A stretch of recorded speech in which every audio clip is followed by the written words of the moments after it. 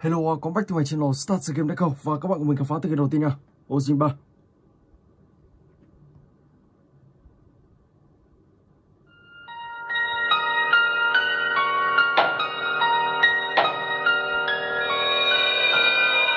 This is no dream.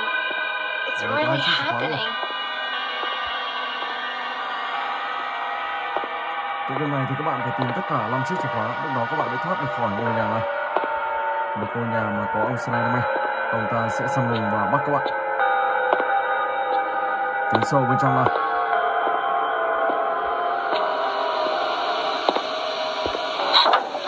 Đầu tiên thì mình sẽ vào đây.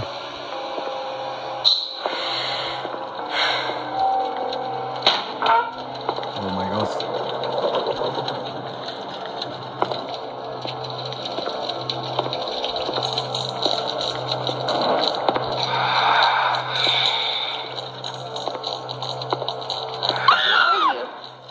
Ông ta nằm ở đây.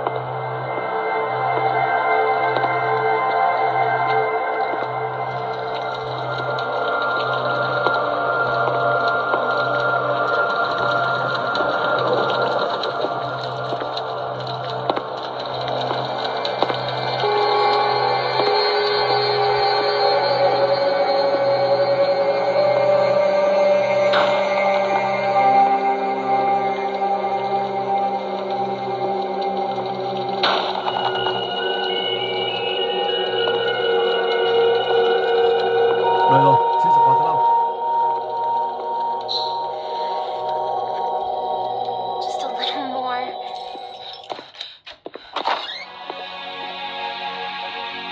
I'm back home. This time, I managed to rescue an innocent soul. Ok, và bây giờ thì mình sẽ chuyển sang tới cái thứ 2, Slendrina 2D.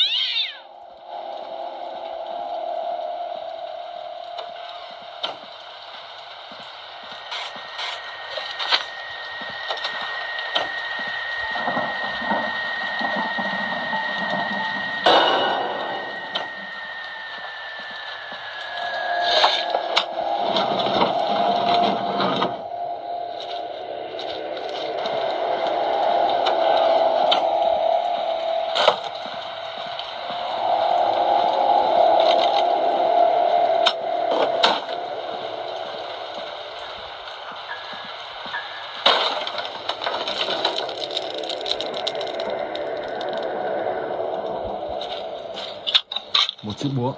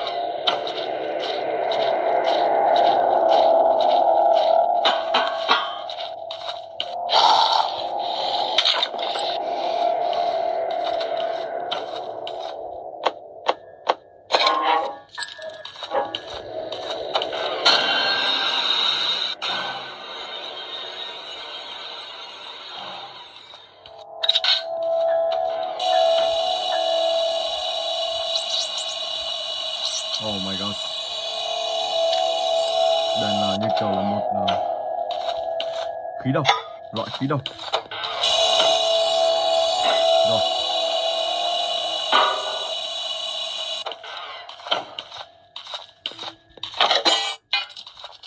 Một chiếc que. Có thể mình sẽ phải chiến đấu.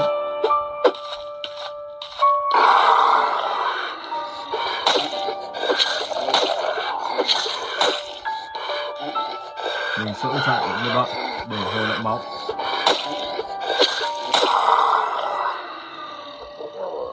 Có một chiếc chìa khóa.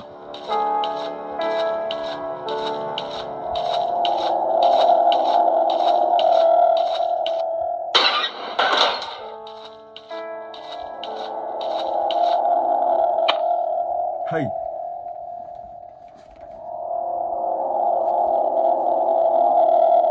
Are you okay?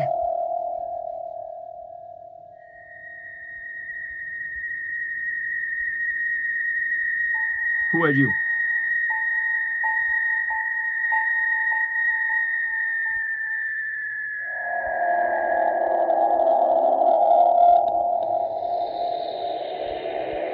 Okay, I help you. Follow me.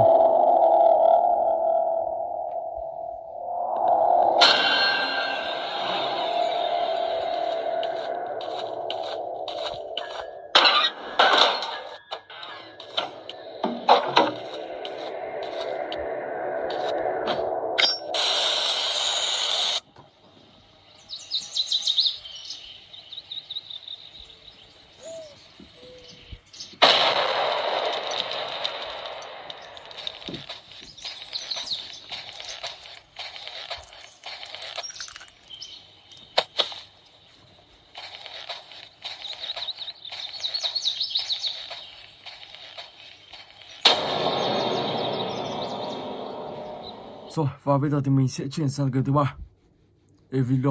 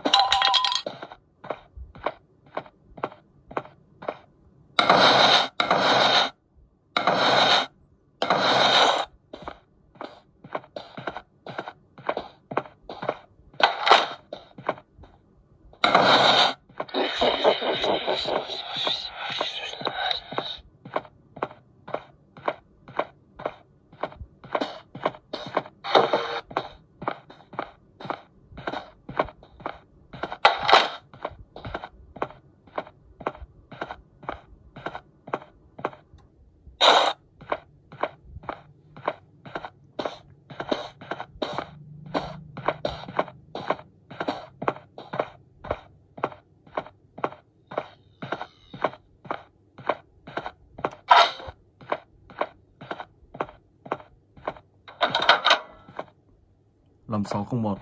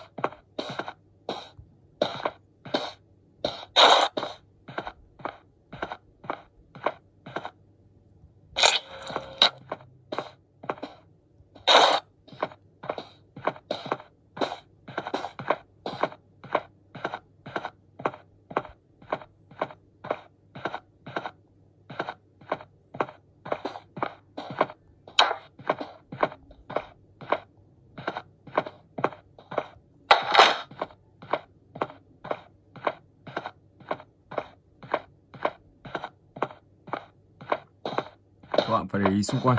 Nhiều lúc thì những chiếc chìa khóa đó nhìn rất là khó nhìn.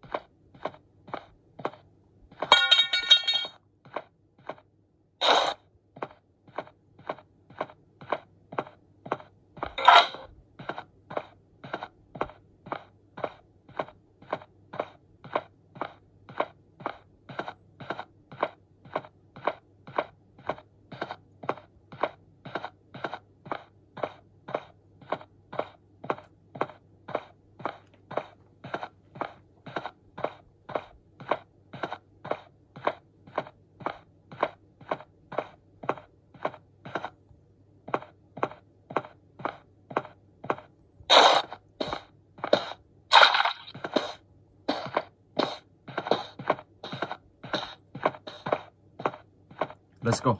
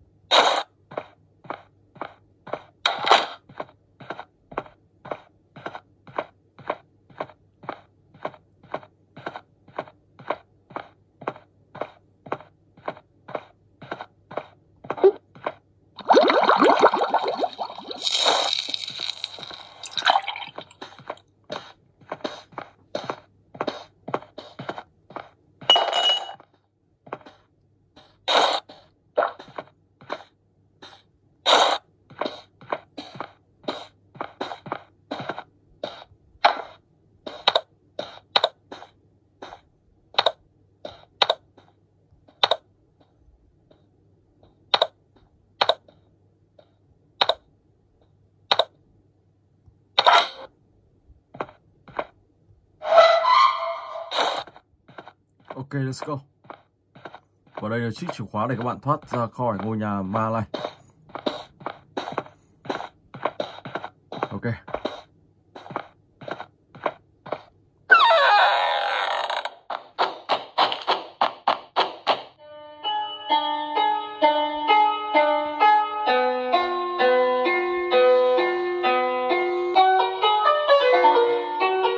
Rồi và bây giờ thì mình sẽ chuyển sang cái thứ tư. Bendy.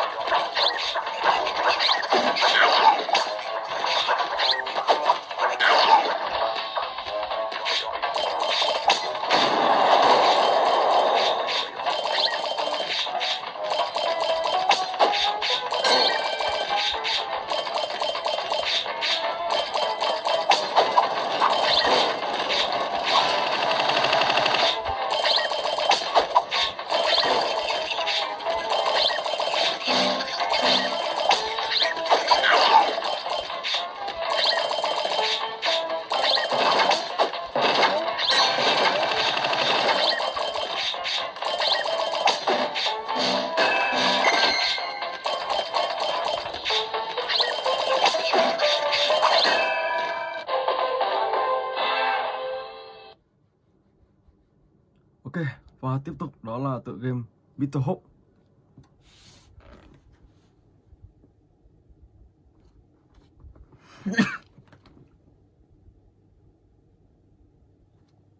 Let's go.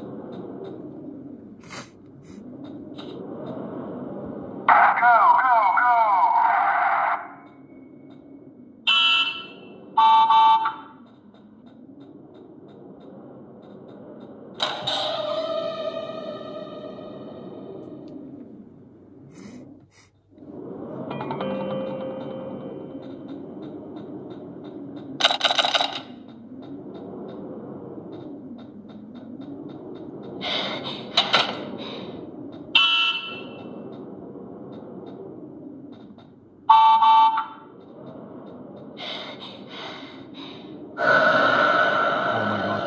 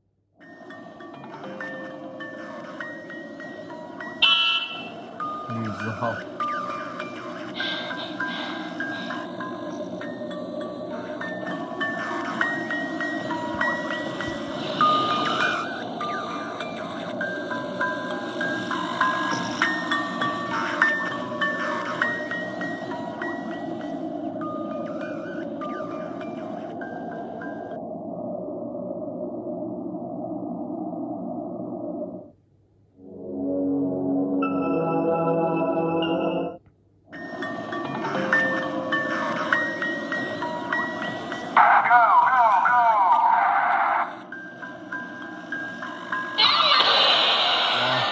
Bắn luôn. Oh my god. Ok. Rồi, và bây giờ thì mình sẽ chuyển sang game tiếp theo. Đây luôn.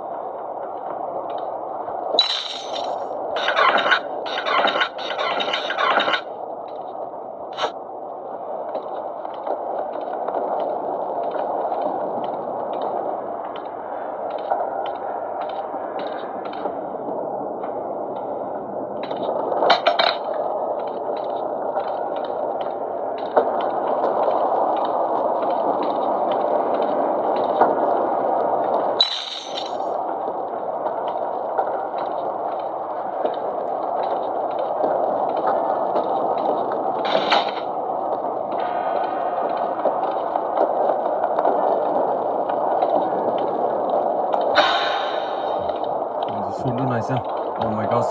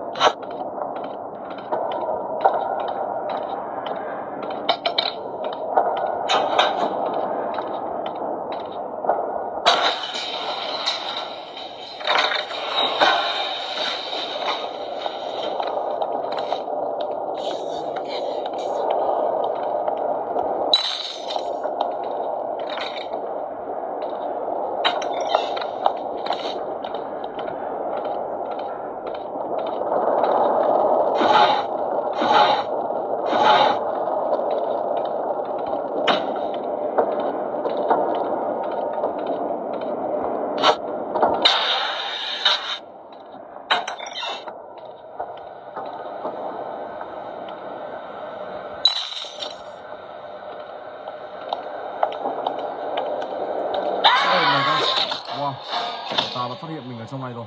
Oh my god. Ok, và bây giờ thì mình sẽ chuyển sang tựa game tiếp theo.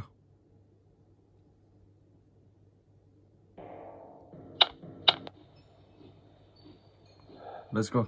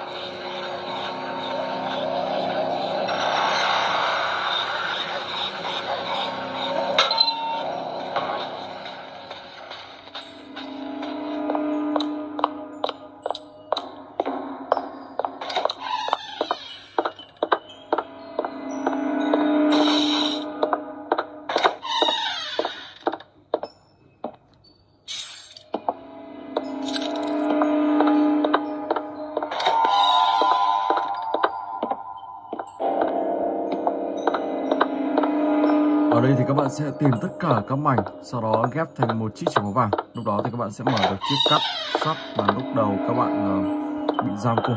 Và chiếc cắt sắt đó thì sẽ có một quyển sách. Sau đó thì các bạn sẽ tìm cách để tẩu thoát khỏi ngôi nhà ma này. Và ngôi nhà này thì có những ai? Đó chính là Slendrina, Slenderman và đứa con của Slendrina.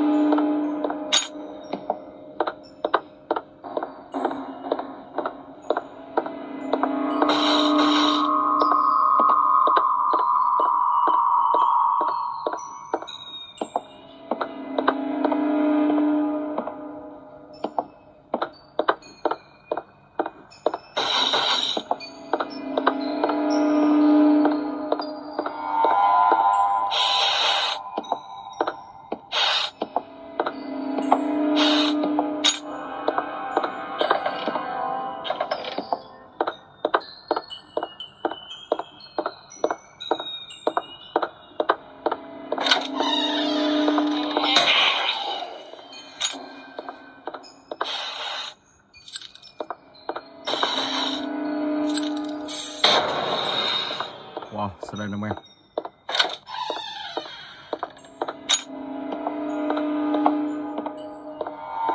Thì khi tìm hết ở trên này Thì lúc đó thì các bạn lại phải xuống dưới đây tìm kiếm tiếp.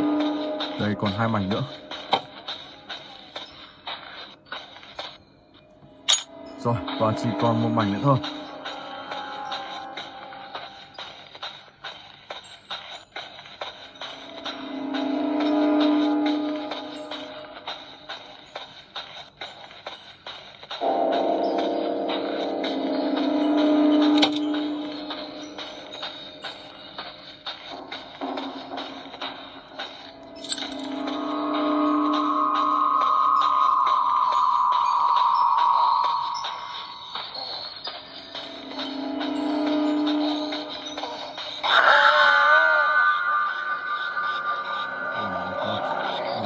Cũng là vừa bị cắn rất là đau.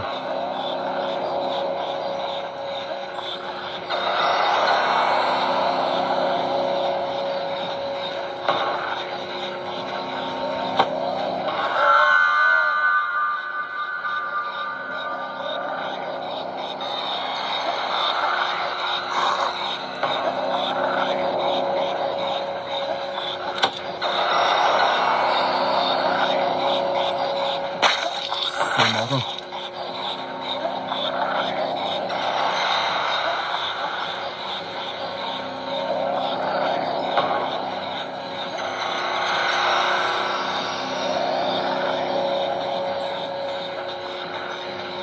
Đó, cứ như thế rồi các bạn tìm mảnh còn lại nhá. Ok, và bây giờ thì mình sẽ chuyển sang cái tiếp theo.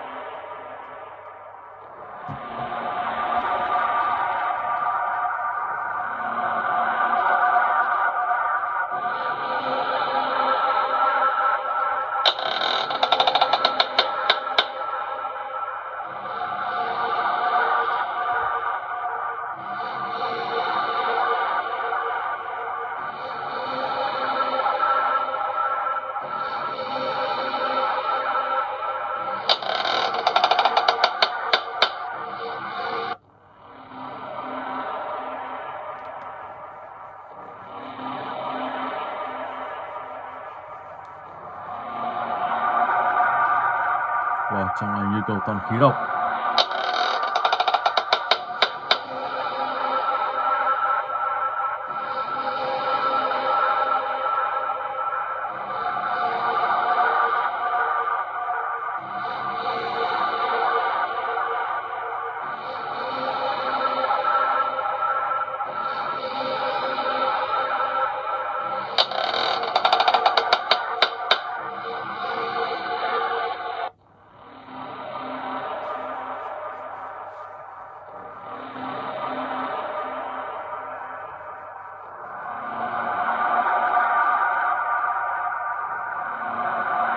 Vào phòng này, sau đó làm gì?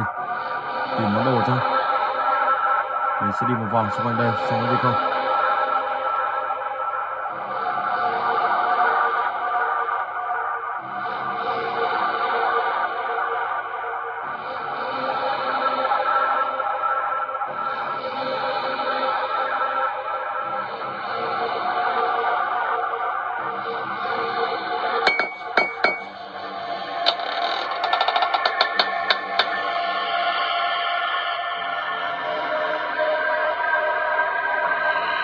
Oh my god. Wow, đài luôn. Oh my god. Ok, mình xin phép dừng clip tại đây. Hẹn gặp lại các bạn trong clip tiếp theo.